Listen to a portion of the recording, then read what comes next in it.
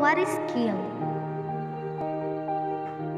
Guilt is a feeling you get when you did something wrong. Guilt is a feeling people typically have after doing something wrong intentionally or accidentally.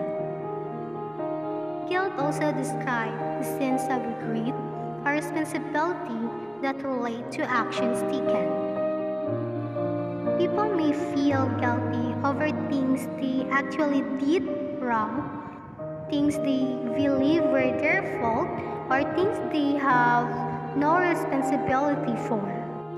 If you feel guilty, it means you feel bad about something you should not have done or should have done but did not. Guilt is not necessarily bad. Sometimes it's been productive. Guilt can be beneficial when they inspire a person to make changes in their behavior. Like feeling bad after making a mistake can lead to change, such as apology or a decision to make different choices in the future. But also, guilt is sometimes unhelpful. It can cause physical symptoms like self-doubt, decreased self-esteem, and shame. It can be difficult to overcome these feelings. There are different types of guilt. First is reactive guilt. It happens when the person believes they have acted against either their own personal beliefs of what is morally good or the standard society has for acceptable behavior. Second, anticipatory guilt. This guilt is the result of thinking about acting against personal moral standards or the standards of society. A person may choose not to take a certain actions because they know it is wrong or believe it may hurt others.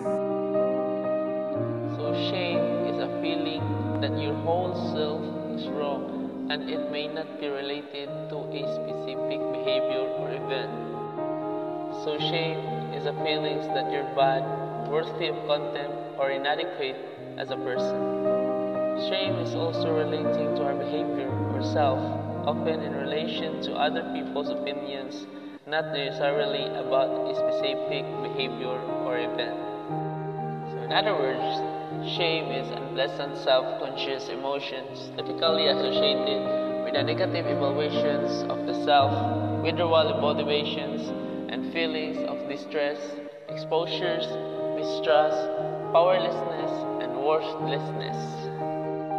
And also shame is a painful feeling that mix of regret, self-hate, and dishonor. Shame makes us direct our focus inward and view our entire self in the negative. And there are types of shame. First, transient shame. Transient shame refers to that fleeting feeling you get when you make mistake, perhaps in social settings. It usually passes quickly and doesn't create a problem in your life. And next is chronic shame. Chronic shame refers to a feeling that is with you all the time and makes you feel as though you are not good enough. This type of shame can impair your functioning and mental health. And last is shame in the form of humiliation. Humiliation is the most intense form of shame and comes about when we are critically embarrassed about something. Often, this is felt when something happens in front of other people. So, on the other hand, shame refers to something about your character or who you are as a person. While you might believe that if you feel shame, that must mean that you are guilty or are a shameful person, this is necessarily the case.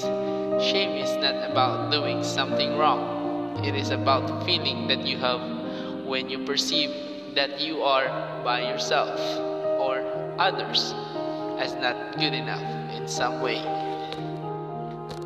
For example, a good person will feel shame if they cheat on a test or exam or did something mean to her or his friend.